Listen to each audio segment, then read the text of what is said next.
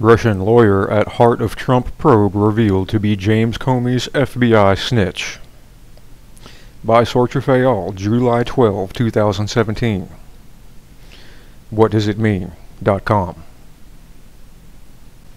Another stunning Security Council report circulating in the Kremlin today states that the Russian attorney now at the center of America's ongoing deep state coup against President Donald Trump has been identified by the FSB as being a private snitch informant who was working under the direct command of former FBI Director James Comey,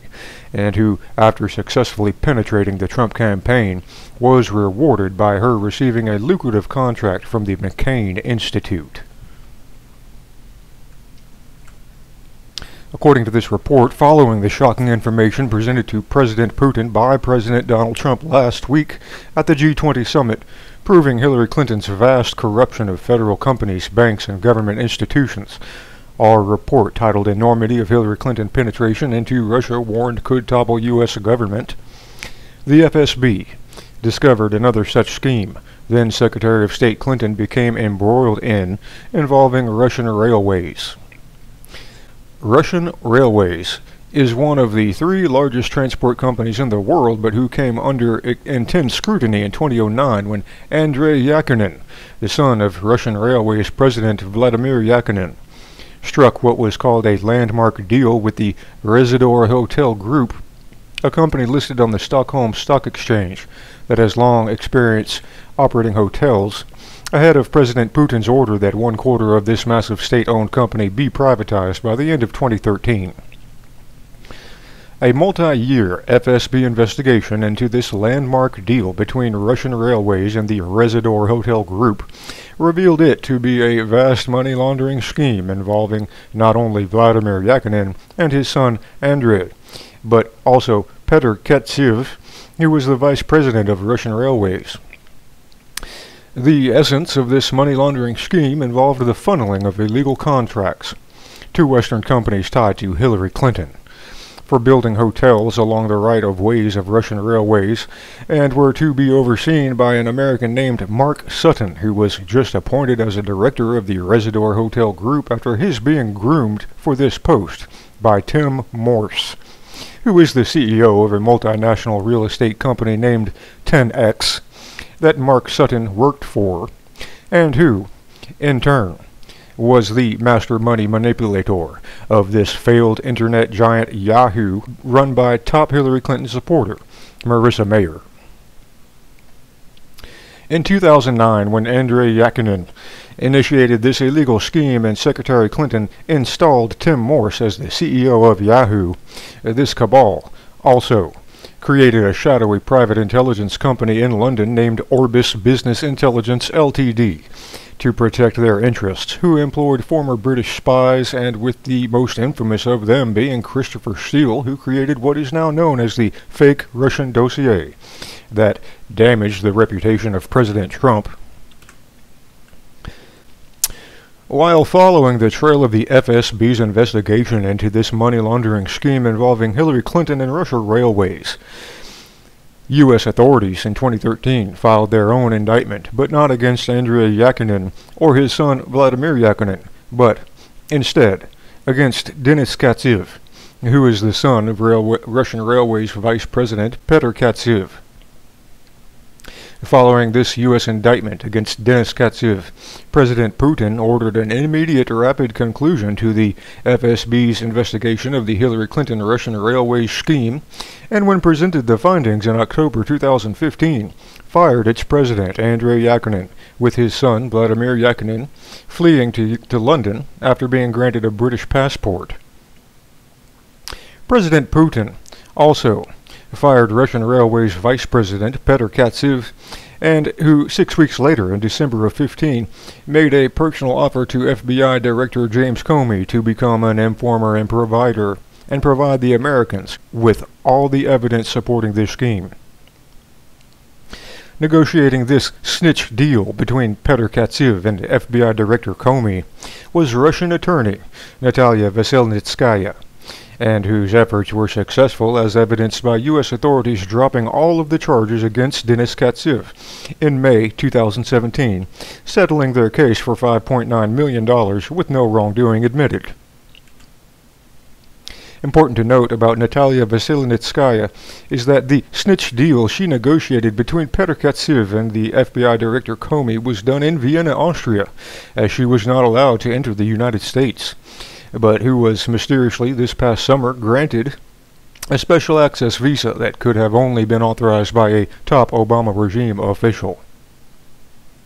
Upon Natalia Veselnitskaya being granted her special access visa to enter the U.S.,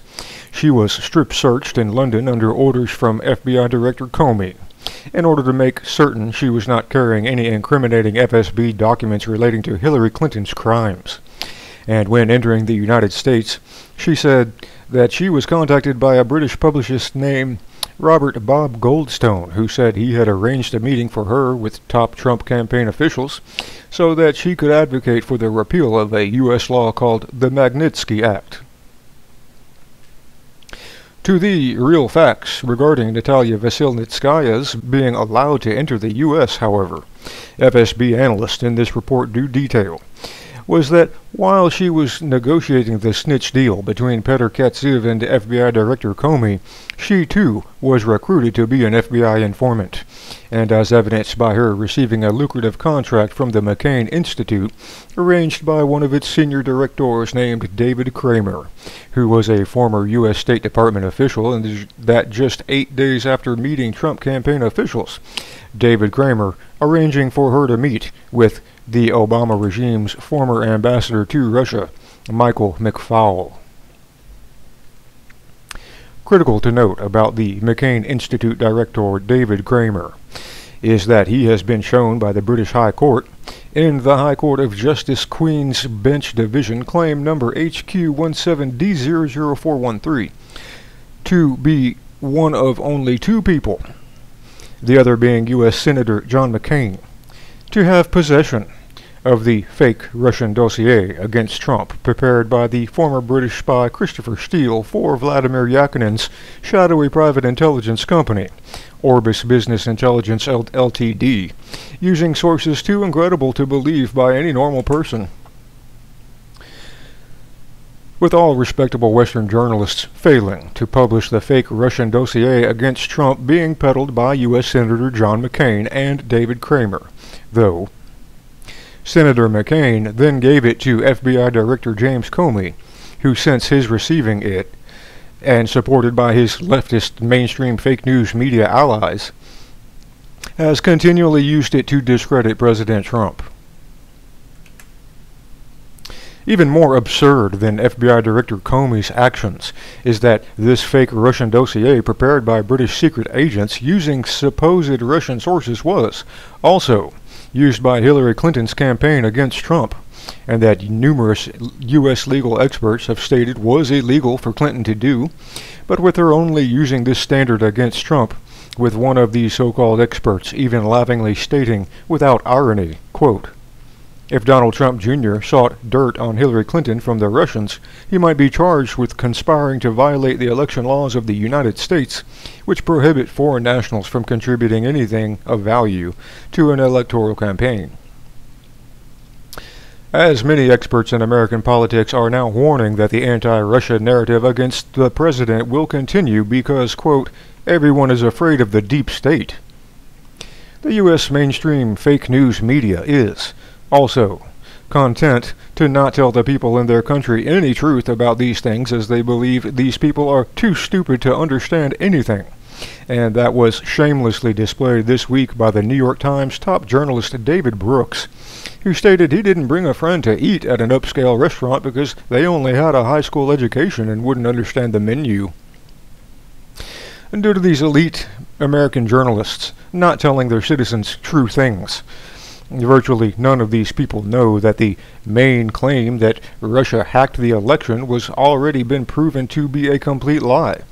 as the most conclusive forensic examination of the hacked Democratic Party emails stunningly revealed that all of these emails were printed out copied locally from the DNC's own computer system. And just 5 days before, DNC data analyst Seth Rich was mysteriously murdered. Hi, I'm Seth Rich. I was the DNC staffer who gave WikiLeaks the DNC emails proving that they had rigged the primaries against Bernie Sanders for Hillary Clinton. Soon after, I was shot twice in the back and killed. Police are still looking for my murderer, and Hillary Clinton now invokes my name in calling for gun control. And to anyone believing that any of these deep state criminals aligned with Hillary Clinton and the Obama regime will ever be brought to justice, their hopes will be dashed, and as evidenced by a young American intelligence analyst named Reality Winner, who sits in a solitary confinement facing decades in prison for the crime of printing out a classified U.S. government document and giving it to the press, while former FBI Director Comey, who printed out classified U.S. government documents and gave them to the press, still walks free to associate with this deep state allies at the New York Times while their coup d'etat consumes that whole nation, but whose President Trump even today prays to God in his White House Oval Office so that Americans might be saved.